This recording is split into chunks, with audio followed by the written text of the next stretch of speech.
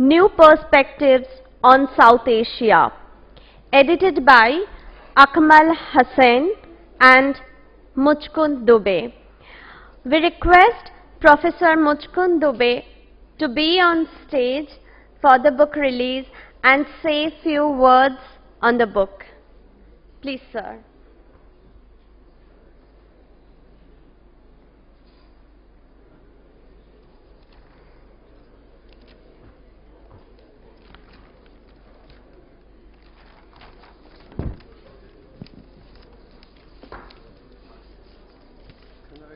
Your position? Yes, sir. Please.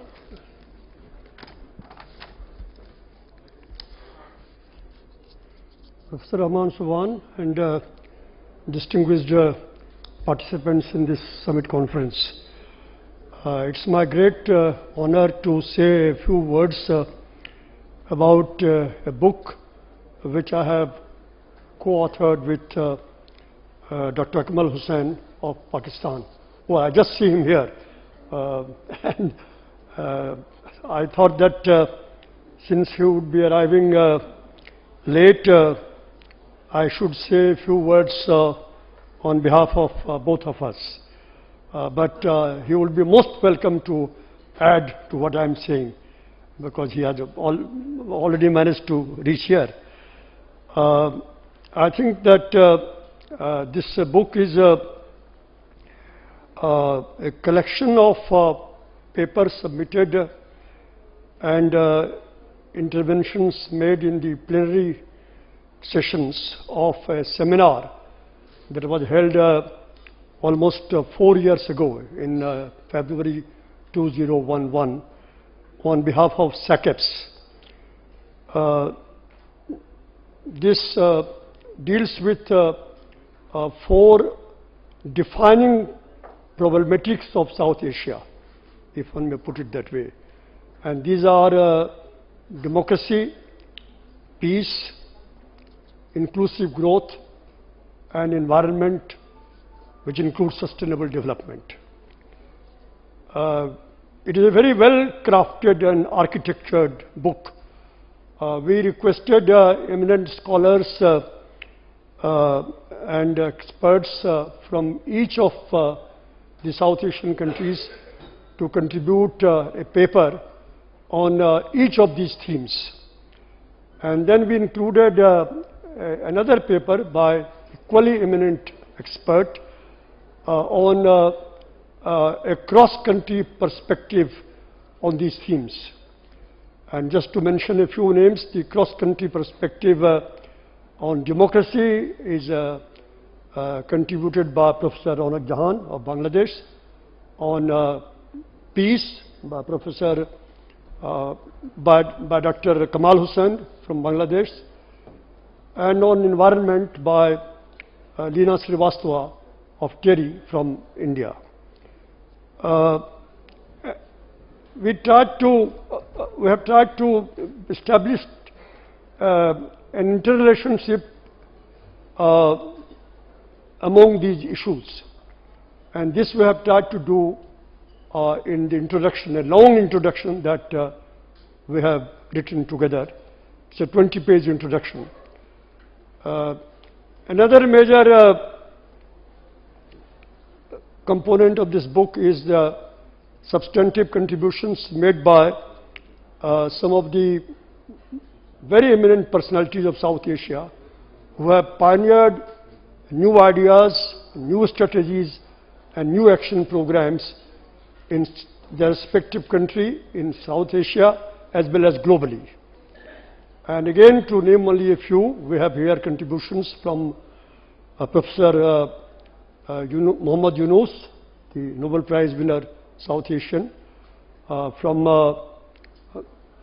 Dr. M.S. Swaminathan, from Ella Bhatt, from Khalid Ahmad, from Pakistan. These are among the most outstanding intellectuals and pioneers of ideas, policies, and actual action in South Asia. And we have their contribution in this book. Then we have tried to analyze these problems in some overriding perspective. And these are mainly 2. One is that what was happening at that time and is still happening to the international financial and monetary architecture in the world, system in the world. And we have two contributions on regional and global financial architecture, where very concrete ideas have been suggested as to the new institutional structure required in this area. And one of the contributors is right in front of me, Dr. Nagesh Kumar. Then we have, lastly, we have tried to analyze all these issues in another perspective, and that perspective is the unique institutional value system and philosophical heritage of South Asia, which is very much worth understanding, as well as which can be deployed to solve the problems that we have identified in this book. And here we have three contributions, again by very outstanding personalities. Dr. Hussain of India, of Professor Nissujaman of Bangladesh, and Suhail Ahmad from Pakistan. I think this brings out the unique features of South Asia, its diversity, its pluralism, its religious tolerance, and its immensely rich cultural heritage. And this, as I said, this can be deployed very effectively to solve some of our problems. I think I should not praise this book being a co-editor, but truly speaking, I would say that this is perhaps the most comprehensive, conceptually highly integrated, and design-wise very nicely architectured, wonderfully architectured volume on the problematics of South Asia that has been published in the last few decades or so. Thank you very much. Akmal, would you like to?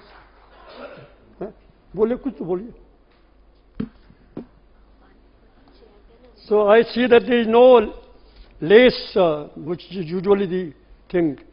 And this reminds me of a poet who, while presenting a volume to her beloved, said that I hate to bind it with a lace, for there is no grace like thy grace.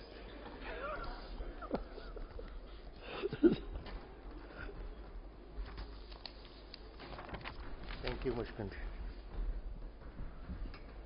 Ladies and gentlemen, colleagues and friends, it's a great pleasure to follow my colleague and brother, Dr. Muchund Dubey, Professor Muchund Dubey, to say a few words about the book. I think the very existence or production of this book signifies the brotherhood across borders in South Asia. The kind of collaboration that was involved amongst the scholars, the statesmen, and between Professor Muchund Dubey and me was really heartwarming. And at an experiential level, one was able to realize that South Asia exists as an ontological, an intellectual, and emotional institution. Just a few words about the book. The three major policy challenges of our time, which are relevant not just for South Asia, they're of a more immediate importance in South Asia, but I think they're relevant also at a global level. And those are, first of all, how to make democracy meaningful for the people, how to make democracy more participatory, how to build institutions through which ordinary people can begin to participate in the decisions that affect their everyday lives. That's an essential aspect, making democracy participatory and involving people at the grassroots level in those decisions that affect their lives. That is, I think, an essential aspect of deepening and consolidating democracy in the region. The second is about inclusive growth. Growth that is not only for the people, but by the people. The essential idea that one has been trying to research into for the last few years is that we have to turn the traditional wisdom on growth on its head. The traditional wisdom is that inequality is an inevitable consequence of high growth strategies. Our argument is that in fact a more equitable growth can generate a more equitable growth process can generate a higher and more sustained growth. If you involve a larger number of people, the middle classes and the poor, in the process of investment, innovation, you have a much broader base for growth. The third idea is, and of course that's a more is a concern particularly for South Asia, but is also a global concern, and that is that the life support systems of our planet are under threat. And South Asia, perhaps more than any other region, is vulnerable to destabilization, to the destabilization of its physical environment as a result of global warming. And our own view is that this is a threat to our existence, basically, in the region. It is a threat to the stability of societies, political systems, economies. And when faced with a common threat, history tells us that you have a better chance of survival if you cooperate rather than come into conflict. So we have to together manage and mitigate the adverse impact of climate change in South Asia. That's the third sort of message. And the fourth aspect, which Professor Dubey has so eloquently brought out, is that these issues of cooperation, of making democracy, taking democracy to the people, building communities, involves certain emotions, involves a particular kind of psyche, a particular kind of culture, a culture of a sense of responsibility towards others, culture of love, a culture of working together in cooperation. These are vital values that could fuel the processes that we've just talked about: democracy, environment, and development. And these cultural sort of institutions already exist in South Asia and have done for thousands of years.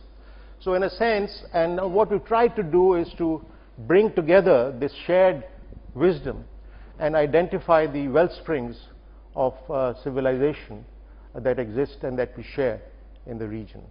And our view is in this book that we can, as South Asia emerges as a global presence in the world economy, South Asia can not only contribute to fueling the global growth, but it can also contribute to the civilization, a sort of post-capitalist civilization, if you like, and on the basis of sort of recognizing the shared wellsprings of our cultures.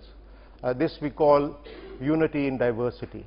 The idea here is that this unity is in fact enriched by the diversity. The interaction across different cultures enriches our sensibilities, and the common denominators of love, of tolerance, of cooperation already exist deep in our psyches.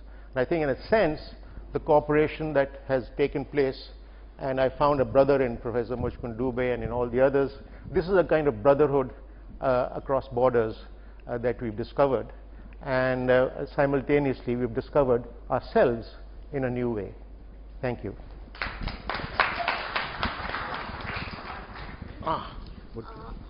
We request that these two copies to be given, one to Professor Rahman Shoban and one to Ambassador Sham Saran for the formal I think book release.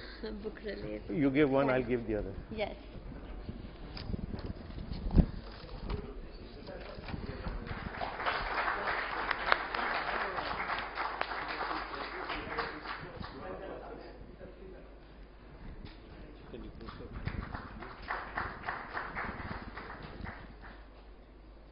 One more announcement regarding this book.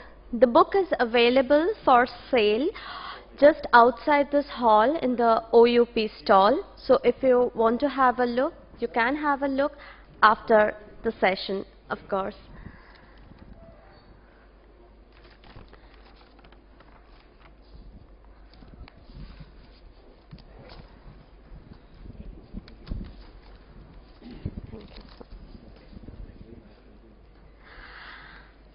Thank you, sir.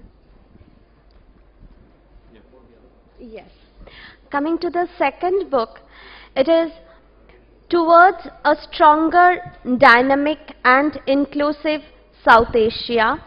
This is the Proceedings of 6th South Asia Economic Summit, edited by Saman, Kelegama and Anushka Wijesinha.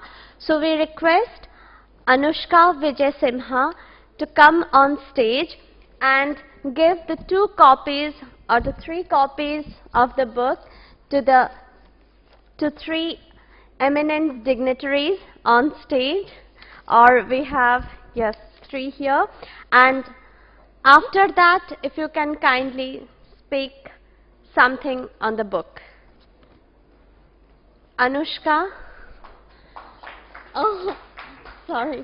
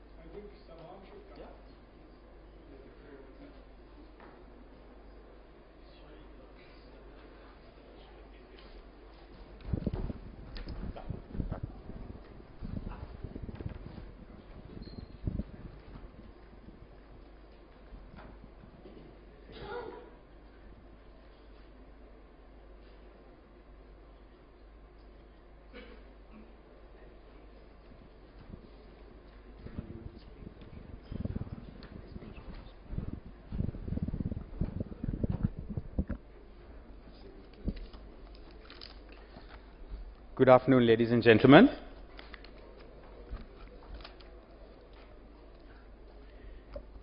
It gives both Dr. Kelegama and I a great pleasure in launching this book amidst a very distinguished gathering.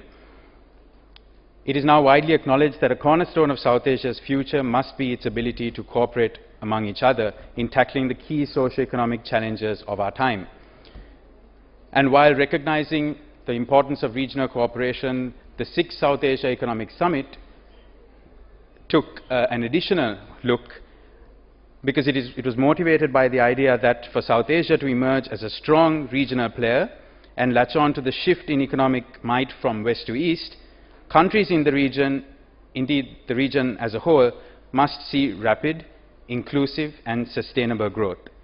This growth in South Asia depends not only on collective regional action, but equally on efforts made by South Asian countries to address the constraints to growth and unleash growth opportunities at a country level. This essentially captures the theme of the 6th SAES last year and the title of the volume we are launching today, Towards a Stronger, Dynamic and Inclusive South Asia. This book examines 4 key issues concerning growth in South Asian states, namely, making maximum use of the region's human capital resources by creating productive employment for a growing labor force, adapting to the vagaries of climate change and its socio-economic consequences, addressing intra-country growth disparities, and ensuring the continued competitiveness of private enterprise in both domestic and external markets. The governments of individual South Asian economies face a number of daunting challenges in addressing these 4 issues. Equally, however, they possess a number of opportunities and a variety of policy options for tackling them. And I think that is sort of what is captured in many of these chapters, not only putting forward some of the challenges across these 4 areas, but also putting forward some policy options. This volume provides an important starting point for considering the most effective ways in which individual and collective state action may be channeled towards achieving the goal of a future South Asian growth miracle.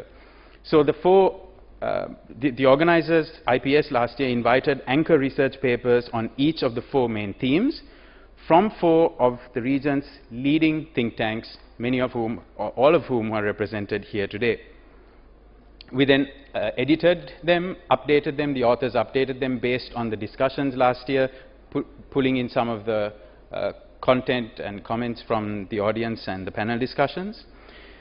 The chapters include, and there are 4 because the summit last year was centered around what we called the big 4 themes, conceptualized to be the big 4 challenges facing South Asia.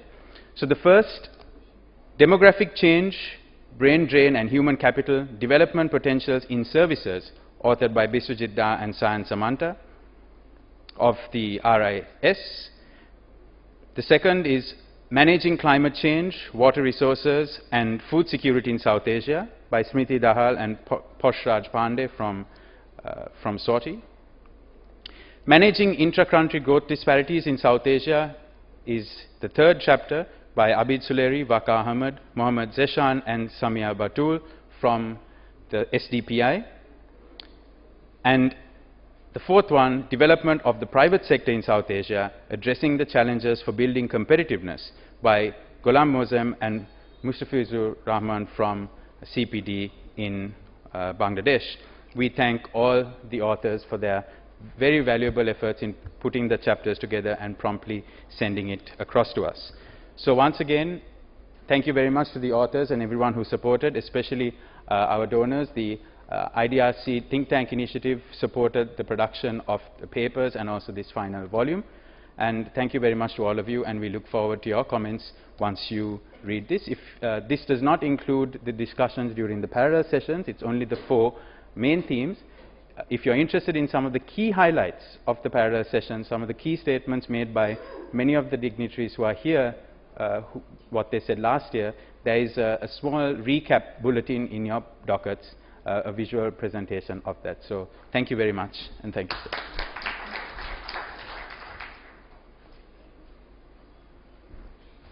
Thank you very much.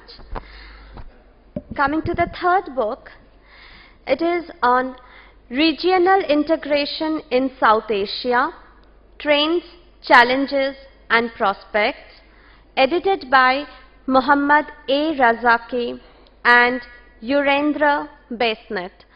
So I request Muhammad A. Razzaque to come on stage for the formal book release and then say a few words on the book.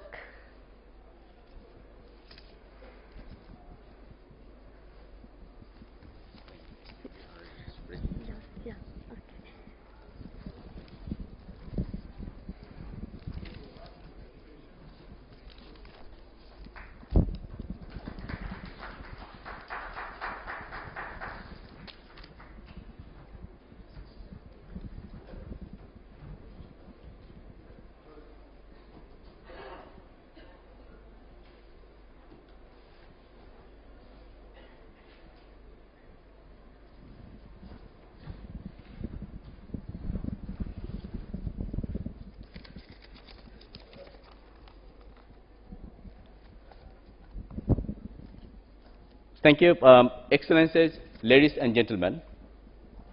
First of all, let me sincerely thank RIS for extending this invite to me and to the Commonwealth Secretariat to be here and launch this volume at this 7th South Asian Economic Summit.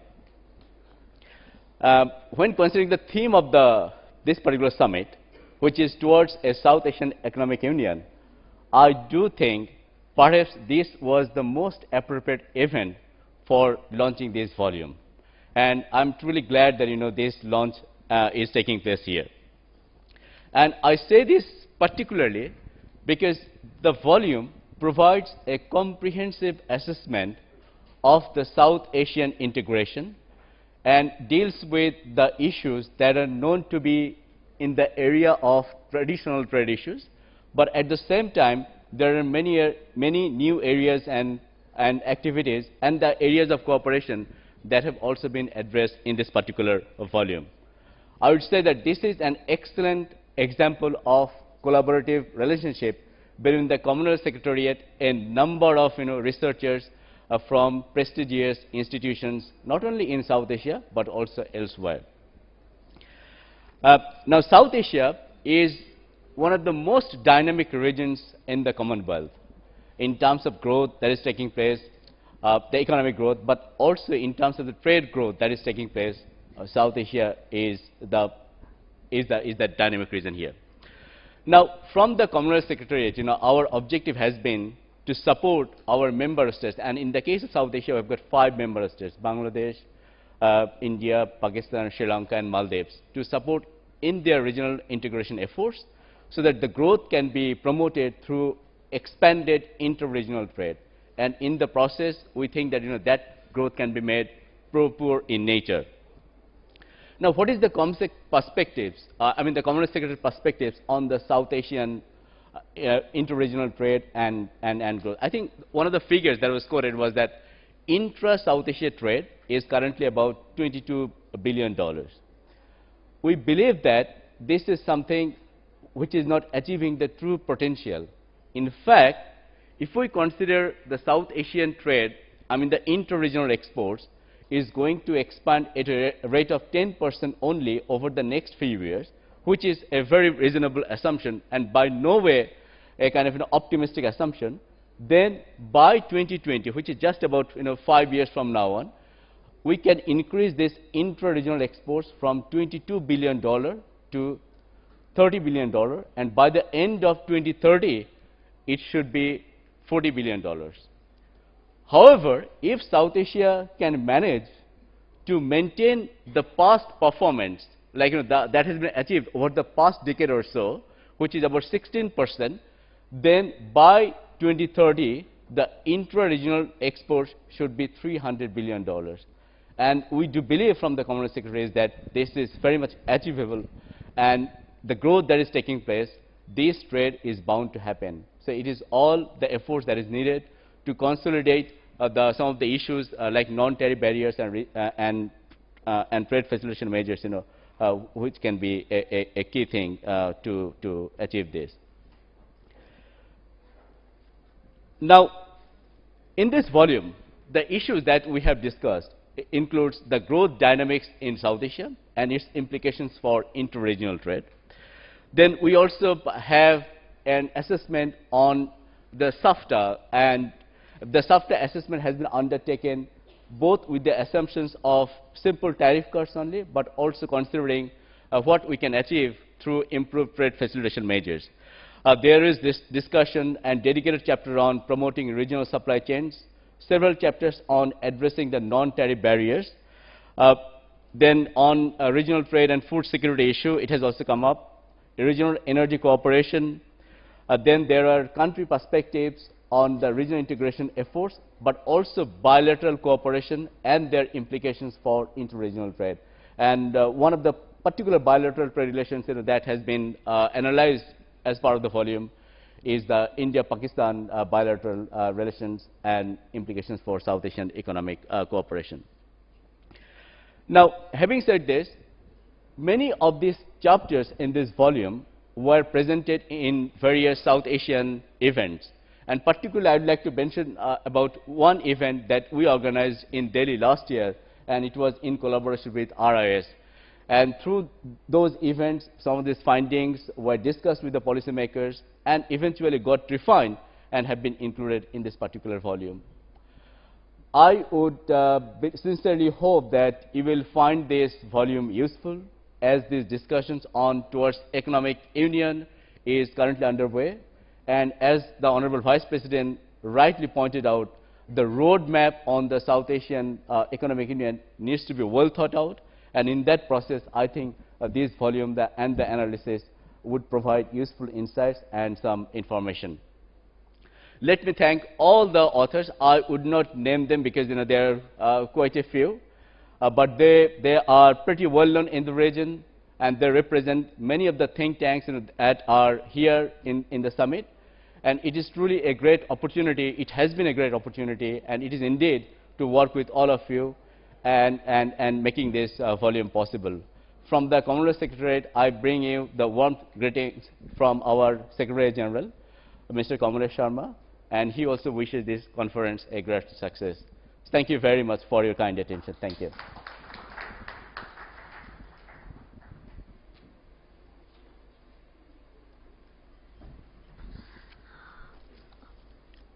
With a note of thanks, we conclude this book release session. Two announcements. One, that all the books are available outside this hall, so you can have a look. And we will take half an hour tea break right now. And we request you to be by your seat by 4:45 so that we can start the plenary session sharp at 5. Thank you.